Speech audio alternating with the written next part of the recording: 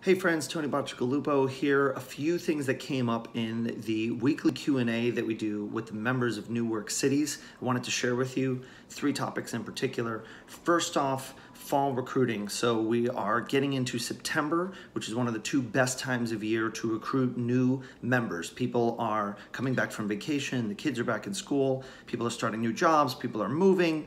So it's a time when people are getting back to business and a lot of people are looking to join a co-working space. So what you want to do is you want to stand out. You want to offer something that's a little bit different than just offering space. And so it's a great time to offer some kind of a invitation. I'm big on invitations. We want to shift people out of thinking of it just office rental. So if you're giving people something that they can come to, that's going to give them something that's a little bit more special than a typical space tour. So it's a great time to create an invitation for second week of September. Send it out to your newsletter of non-members, especially people who have come in for a tour in the past. And I recommend some kind of a goal setting for the fall kind of a program.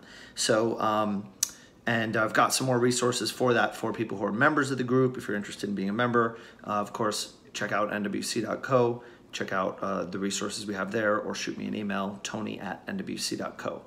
Also, we talked about members helping keep the place clean.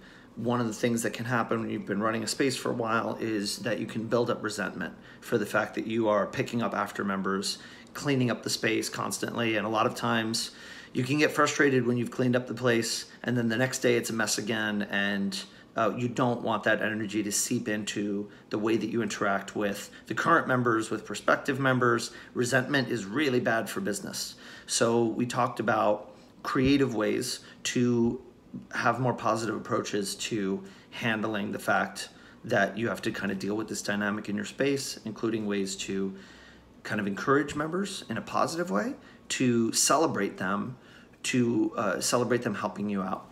Helping keep the space clean. So we've got an approach that I wrote a whole little ebook around called No More Sink Full of Mugs. So you can check out that book. And then there's some printable templates as well that's included with the book and with membership that are kind of printable things that you can put up in your space to help out. Super, super effective. One of the things that I was most proud of from when I ran the space. And then the final thing is this topic that I try not to talk about too much, but everyone else wants to talk about, which is WeWork.